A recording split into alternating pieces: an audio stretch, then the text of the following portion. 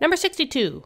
A commercial mercury vapor analyzer can detect in air concentrations of gaseous Hg atoms, which are poisonous, as low as 2 × 10⁻⁶ milligram per liter of air.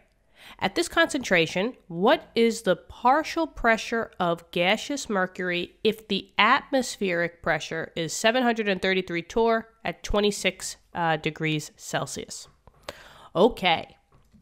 So, once again, gas chapter, the easiest way is to list out everything that you got and try to come up with the formula that will fit your unknowns and what you have, right? So, the question is asking for what's the partial pressure of just the mercury? Remember, partial pressure means just the pressure of mercury. So, when they say what's the partial pressure, so that partial pressure, they're basically just asking for what's the pressure of just the mercury. Okay, so that's what we're trying to find out here. Just the pressure of the mercury. Now they're telling us that the atmospheric pressure is 733 torr. Now the atmospheric pressure, the pressure in the atmosphere, that's the total pressure, right? That's all the pressure in all the atmosphere. So we have a pressure, and maybe I'll just say total, of 733 torr. And the temperature is at 26 degrees Celsius. Okay. And now they tell us just like a standard amount here, right? They're saying that, this commercial mercury vapor analyzer can detect concentrations of gaseous atoms as low as this milligram per liter of air. Now, maybe we could write this down, right? They're saying basically that we have Hg atoms, and that equals 2 × 10⁻⁶ milligrams per liter. Okay. That's all they give us. So we got to work with something, right? We're looking for a partial pressure of Hg, and they give us a total pressure, they give us a temperature, and they give us this information, right? Let's think. There's no duplicates, so that means the combined gas law is out. So I got 2 other formulas, mainly. I got the ideal gas law, PV equals nRT, and I got the derivation of it, PMM equals DRT. But they're not asking for molar mass or density, so chances are that one's not the right one. So I'm going to try to make it fit for PV equals nRT. Now remember, all the units are locked into the R value. The R value is 0.0821, right? And the units would be ATM times liter divided by mole times Kelvin. So let's see. The pressure. They gave me a total pressure. Okay. So first things first is that this has to be an ATM, right? The units of R has to be an ATM. They gave it to me in torr, so the first thing that I would do is I would have to convert this torr value into ATM. Now, there's been tons of times where, I usually give a little cheat sheet down here saying what's equal to what. But remember, guys, that 1 ATM equals 760 torr. So the shortcut way, if you guys just want to remember from torr to ATM, all you have to do is just divide by 760.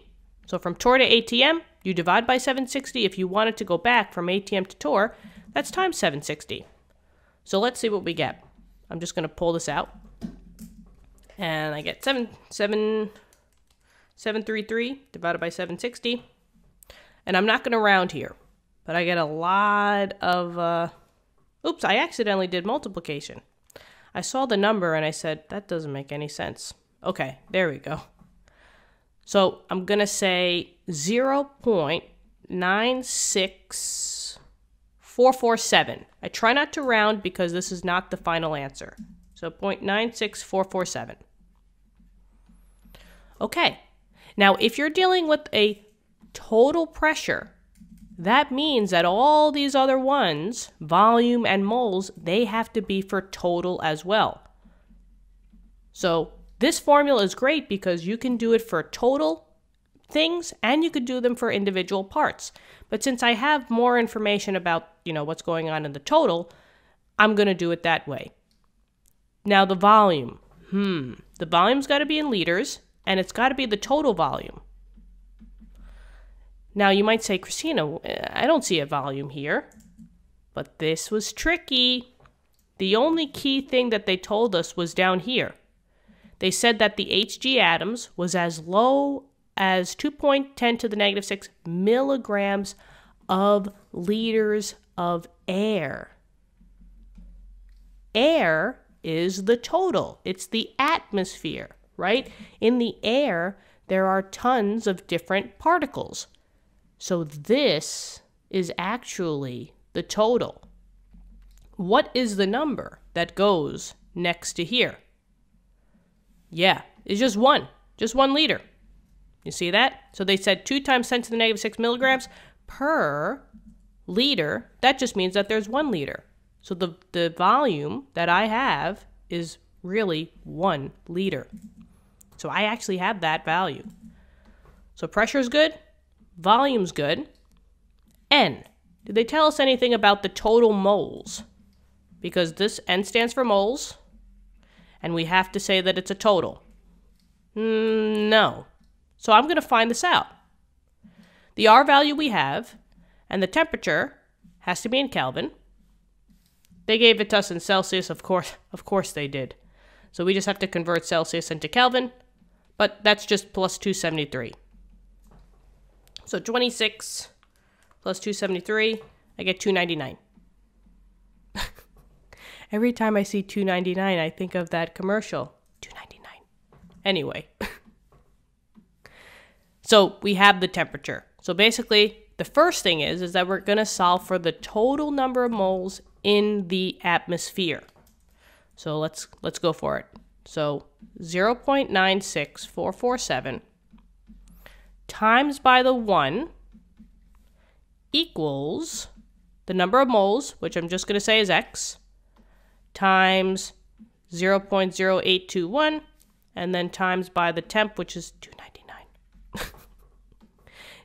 We got to solve for X, so I'm just going to divide by 0.0821, and then again by the 299. I'm going to do that on both sides. 0.0821, and then 299. 299. This gets canceled. This gets canceled. And now you're left with X, which is the total moles, right? So let's see. 0.96447 divided by 0.0821 divided again by 299. I get 0. Now I'm not going to round, or I'll try to give a couple of more places after the decimal because this still isn't the full answer. So 0.039289,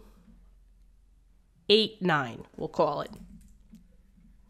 And that's now moles. And remember, that's total. Okay.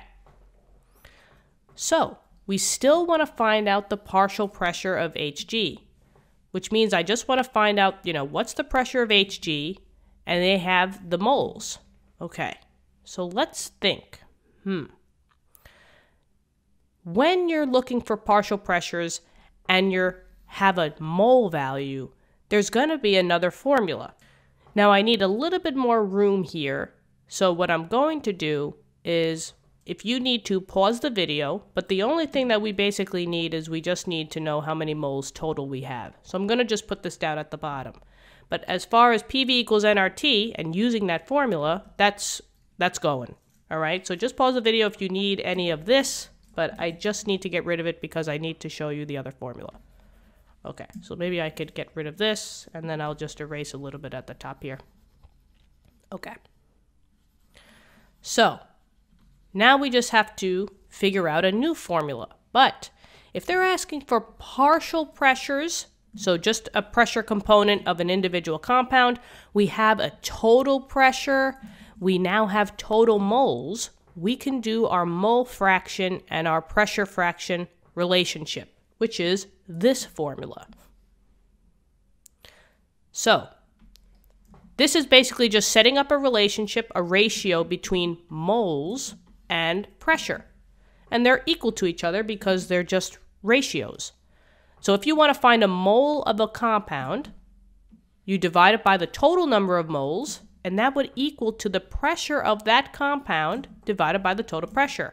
So it has to be the same compound on the top and the totals on the bottom.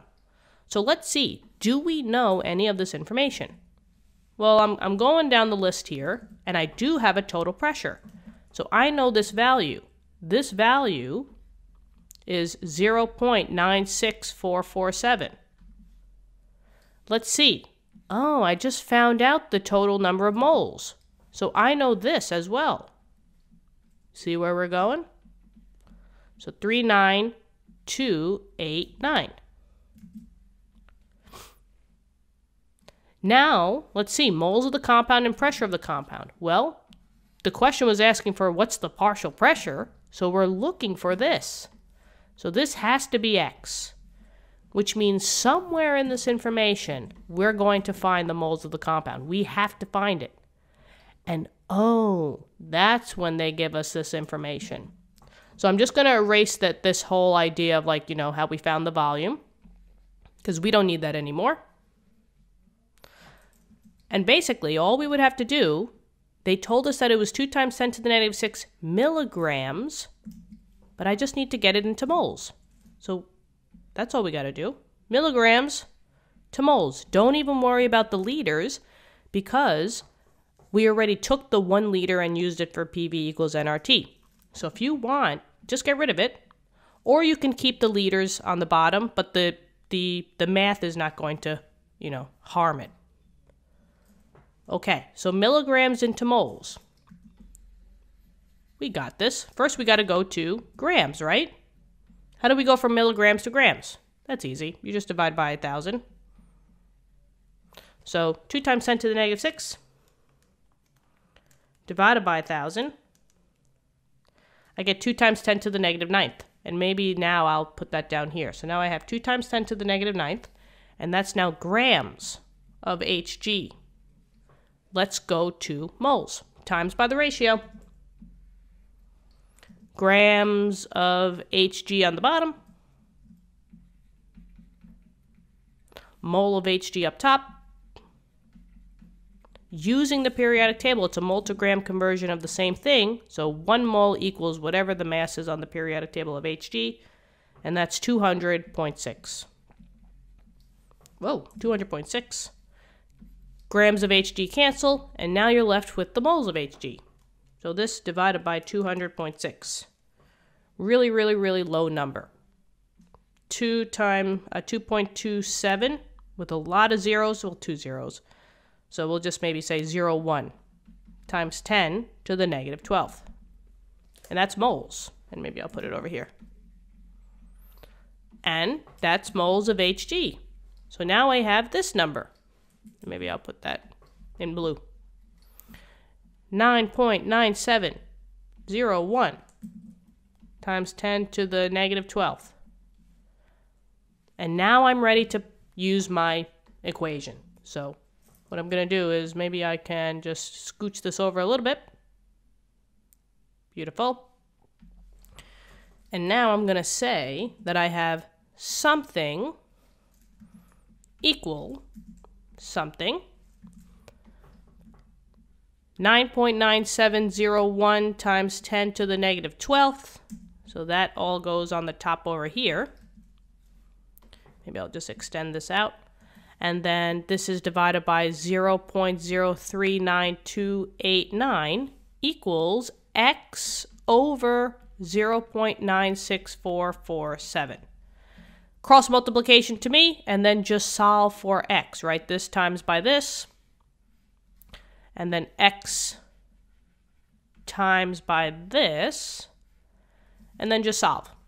So I have 0.039289x equals whatever that is, 9.9701 times 10 to the negative 12th times 0.96447, and then just divide by that 0.039289 on both sides.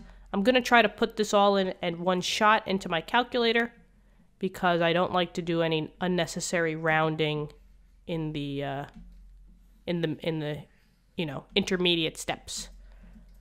This will cancel it out, and now we're just left with X, which was the pressure of the compound, the partial pressure of Hg.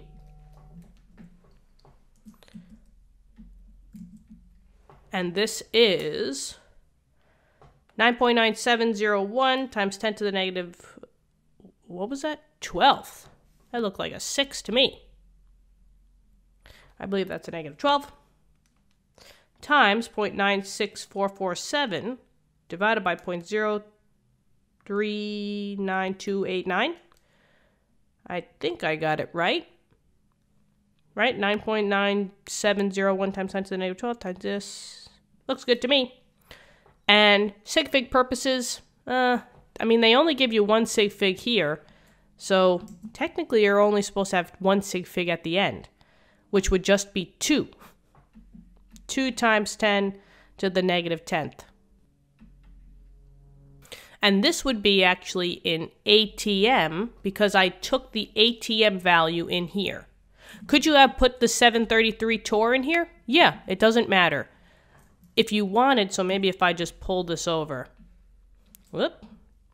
So this would be an ATM, 2 times 10 to the negative 10th ATM. And if we just do the conversion, they didn't really necessarily say, but, you know, ATM to torr is 7 times by 760.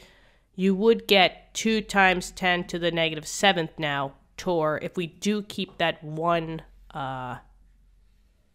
sig fig. And there you go. So here are the two pressures of Hg, of mercury, in ATM or torr. And that's it.